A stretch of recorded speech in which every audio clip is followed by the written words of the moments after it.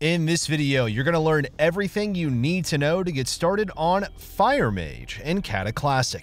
You're going to learn the best race, talents, glyphs, gear, professions, and of course macros to get you instantly ahead of the competition. Okay, so before we start, if you want a fresh UI for Kata using our brand new skill-capped add-on, be sure to check out our updated classic site at skillcapped.com. We've got literally everything you need to make sure you don't fall behind in the latest expansion, including specialized guides at your fingertips from rank 1 players, which will teach you exactly what you need to master your class. From maximizing damage to mastering CC and more, everything is covered. And while everyone else is going to be slowly figuring everything out themselves, you can skip this process with Skill-Capped, quickly putting you ahead of the competition. So much so, in fact, that we literally guarantee you'll gain at least 400 rating when actively using our service. So join us today using the exclusive discount link in the description below. Anyway, let's get back to the video. Let's kick things off at the character select screen where it's time to choose your race. Now, as with most classes, Human is going to be the best option if you're playing Alliance. Now, this is because of the double damage trinket. It's honestly just way too good to pass up. And this is because of Will to Survive, which allows you to break out of any crowd control on a 2-minute cooldown. Now, as a result, you can equip 2 damage trinkets instead of 1. And this can easily help you land kills and give you access to more PvE damage trinkets. Now, your alternative pick for the Alliance is going to be Gnome. Now, you won't see this recommended too often, but for Mage, the expansive mind racial that increases your mana pool can be extremely useful. Now, additionally, Mage survivability is tied to your ability to kite, so having an extra root break from Escape Artist can honestly go a long way. Now, for Horde, you really only have one option to choose from, and your best option is going to be Orc. The stun reduction provided by Orc is very powerful, and it can easily be the difference between winning and losing a game. Blood Fury is also a pretty nice bonus, as this effectively serves as a mini trinket. While Horde is a solid option, most mages are going to find themselves on the Alliance playing Human, as this helps to optimize our gearing strategy. Talents work a little bit different in Cataclysm, so let's break down everything you need to know. There is only one build that you're going to be playing, but there will be some minor adjustments that you can make to it. One of the first things you're going to notice is that Combustion now works just a little bit differently. Instead of providing a ramping critical strike effect, it now takes all of your dots and applies a new dot that deals massive damage. You're going to play around Combustion windows to really build big burst pressure. Fire Mage also has access to a reliable stun through the form of Impact. All of our damaging spells have a chance to make our next Fire Blast stun the target for 2 seconds. It'll also spread out dots, which helps deal spread pressure. This can be extremely useful for landing kills or denying kill attempts. Now, there is one minor variation you make in the talents. You can drop the 2 points in Molten Fury, which effectively serves as a passive execute for 2 points in Improved Flame Strike. This reduces the cast time of Flame Strike by 100% with 2 points and makes it so Blast Wave will cast Flame Strike if 2 or more targets are hit. This can be good when fighting stacked targets. Now, along with talents, the glyph systems changed a little bit in Cataclysm as well. Now you're going to have 3 additional prime glyph slots on top of major and minor.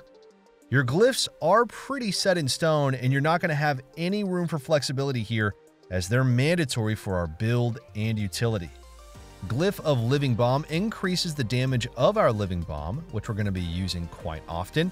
Glyph of Pyroblast increases the critical strike chance of this spell, which can help us chain Hot Streak procs.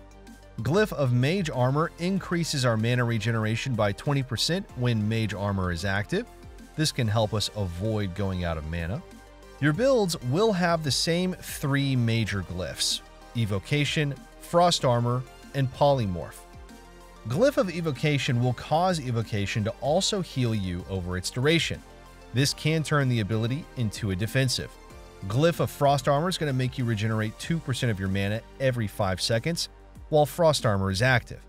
And finally, we have Glyph of Polymorph, which is going to cause the spell to remove all dots on the target. This will ensure that Polymorph doesn't break instantly. Finally, our minor glyphs are actually pretty useful. Glyph of Arcane Brilliance reduces the mana cost of Arcane Brilliance by 50%. This can be amazing into comps with a lot of purges. Glyph of Armors will increase the duration of any mage armor by 30 minutes, so you don't need to refresh it as often. Our final minor glyph is Glyph of Slow Fall, as this removes the Regent requirement. You're going to also be using Slow Fall to juke a Death Knight's Dark Simulacrum. Okay, so before we continue, we have an exclusive skill cap tip to help you get started in Cata PvP, coming directly from our new Classic course. Alright, with all of our rotational damaging abilities covered, let's delve into our biggest offensive cooldown, and that is Combustion. Sporting a 2-minute CD, Combustion will often be our most consistent way of landing kills due to the overwhelming amount of damage it can provide, as it bundles all your fire dots into a mega dot without consuming them, effectively making your dots tick twice. And since you can spread all these dots to the entire enemy team through impact stun, you can force multiple targets low at the same time if they're nearby. So how do you create a good combust, you may wonder? Well, the answer is that you want to fish for the biggest ignite as possible, which you're going to often gain from shattering a pyroblast into a cone of cold or frost nova. So following this, you'll then have 3 damage over time effects on the target from the pyroblast, the ignite you just generated, and living bomb, which should be on the target anyway. And then we combust to melt our target and hopefully spread it with an impact stun. It's also very important to note here that Combustion doesn't lose damage if your dot has less duration, so a living bomb that has 1 second remaining will still add the same damage to a Combustion that a full duration one does. Now, as for when you want to set up Combustion, you need to be aware that the dot is actually dispellable, so we want to be covering the enemy healer in a blanket silence to prevent them from reacting. And since Dragon's Breath doesn't break on dots, we can even use it on the target we combusted, which will sit its full duration. You can see Riva do this here, which puts the Enhanced Shaman in a trinket or die scenario. If you want to learn more tips like these, then check out our brand new class courses at skillcap.com by using the links below. Alright, next up, let's go over your best in-slot gear for Season 9. First up, let's go over stat priority. You're going to want as much intellect as possible. You'll naturally acquire this through your gear. After that, your highest priority is hitting the 4% cap. This ensures that your abilities don't miss, because nothing's more frustrating than when you're about to win the game and then your killing blow just totally misses the target. You'll then need 195 spell penetration. This is going to ensure that your spells don't miss. You'll then want to get at least 3,000 resilience. You'll now have the option of going full crit or full haste. Now, we recommend full crit as this is the most consistent for Fire Mage given the importance of Hot Streak. Mastery does very little for Fire Mage, so you can skip this stat. Now, before we show you your best in slot, be sure to check out our article site after the video for your Pre-BiS gear using the link in the description below. Now, let's take a look at what items you should aim to get as the season progresses. In Season 9, all of your best in-slot gear is going to come from PvP, with the exception of your trinket, although this too is going to be swapped out for a PvP trinket.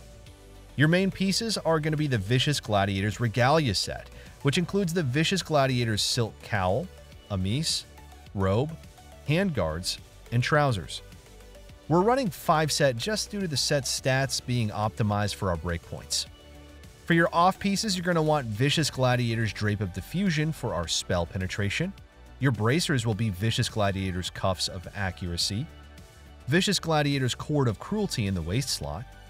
Finally, to round out our off pieces, you'll have Vicious Gladiator's Treads of Cruelty in the boot slot. For your weapons, you're going to be using Vicious Gladiator's Spellblade in the main hand and Vicious Gladiator's Endgame in your offhand. The wand slot is going to be occupied by the Vicious Gladiator's Touch of Defeat.